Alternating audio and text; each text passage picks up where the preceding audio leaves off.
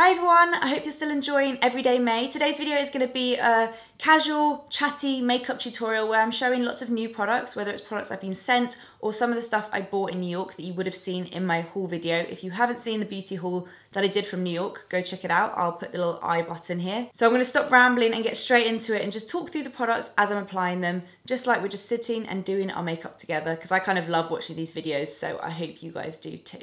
I'm going to start with the Tarte Rainforest of the Sea foundation that I picked up in Sephora. It's a water-based foundation, so it's obviously quite watery. I got the shade Light Sand, and I'm going to shake it up because I always like to do that with watery foundations.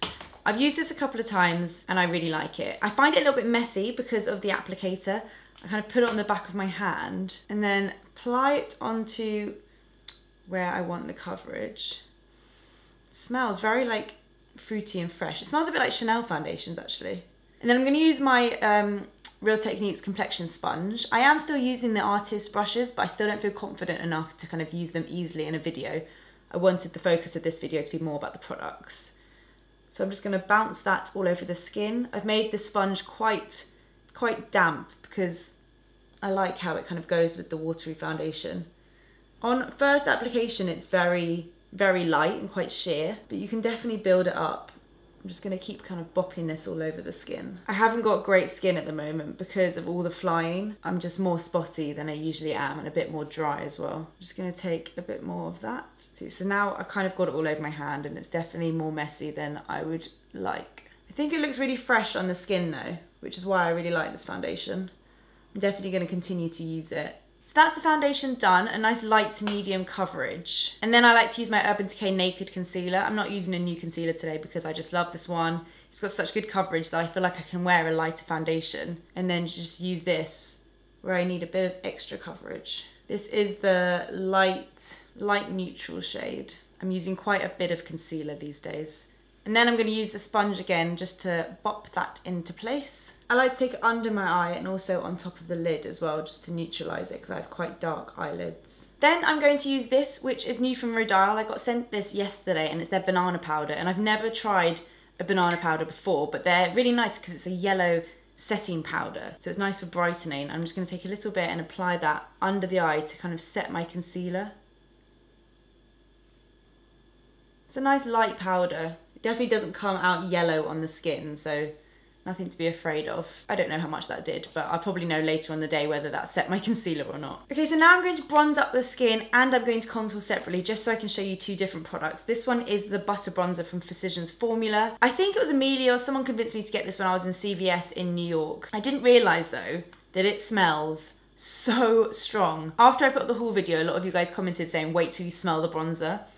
It smells like full-on, like old school sun cream, like the sort of sun cream your parents put on you when you were a kid. It smells like holiday, like coconuts. At first I loved it, but it's actually really quite overpowering. And I find that when you put it on the skin, you can still smell it, and I'm not sure that's something I love. I also think it worries me that it's going to break me out because something that's so heavily scented, I feel like it could just end up making you spotty. But I'm going to apply it to show you guys what it looks like. Just very lightly. It is a nice bronzer. It does have a very buttery formula to it. I fake tanned last night, so I don't need too much bronzing, which is nice. It's not showing up that much on camera, so I'll put a little bit more on. So my thoughts on that are that I like the bronzer and the formula, but not so sure on the heavy scent. I'm also going to do a bit of contouring using the Kat Von D Shade and Light palette that I picked up. I knew that I wouldn't get that much use out of the highlight shades at the top. Someone said that this middle one is quite good for setting your concealer, so I might try that one day. But I think for now, I'm going to take the lightest, most ashy shade and just add a little bit of definition. It's a very nice powder, it's very soft.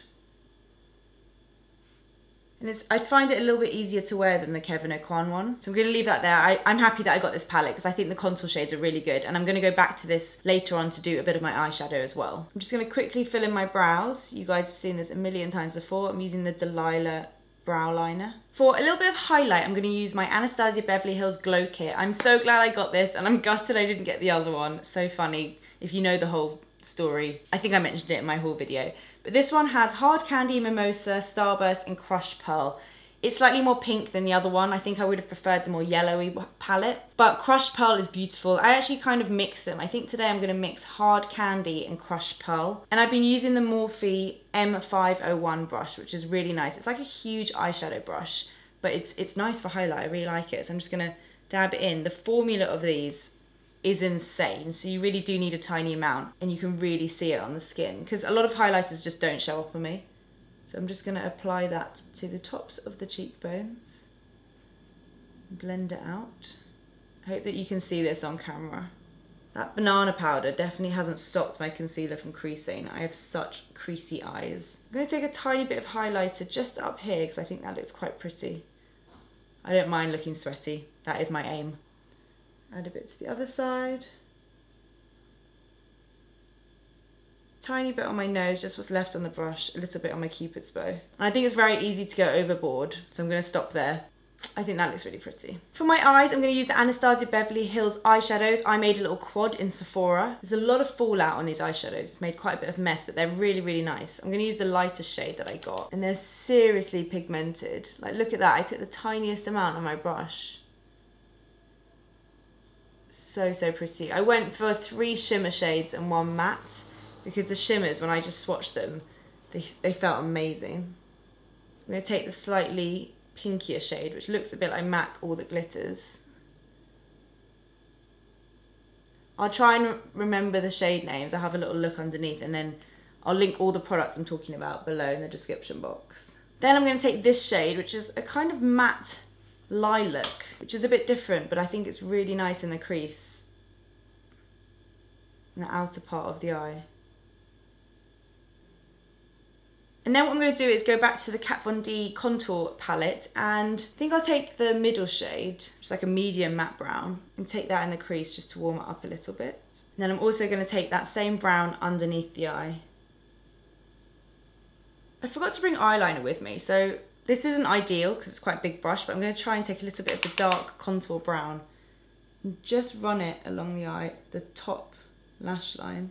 Wait, I forgot mascara as well. I'm going to have to come back. Okay, I'm going to do the same on the other eye. But now I've got my eyeliner, I'm going to put a bit of that on as well. It's just MAC Groundbreaker, which I have used this eyeliner every day since I bought it. It's absolutely brilliant.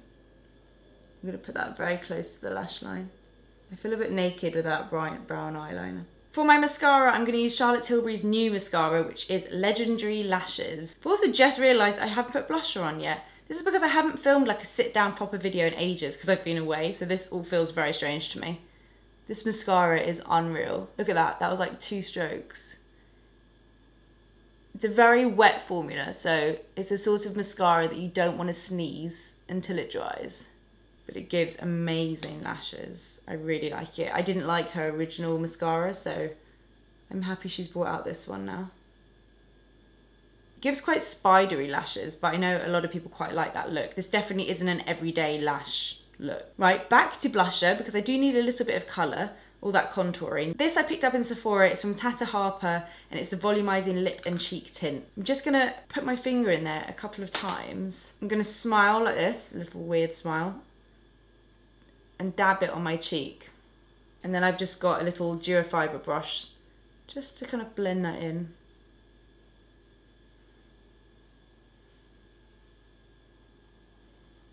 It's very subtle and pretty though. I really like this, and you can use it on the lips as well. That's the blusher done. And then I'm just gonna end with lips. You guys know I was out in New York with Urban Decay because they've launched 100 new lipstick shades. They're called Vice lipsticks. The only one I've actually got the lip liner for is the shade Insanity. So I'm gonna use that lip liner and lipstick, but then I might go over the top a bit with a shade called Liar. I'm really into lip liner at the moment, and I keep seeing comments from you guys in my videos asking if I've had my lips done. I definitely haven't. I'm just quite enjoying wearing like nude, slightly overlined lips. So I'm just going around the edges. And then when I do the top lip, I like to draw in a bit of a Cupid's bow.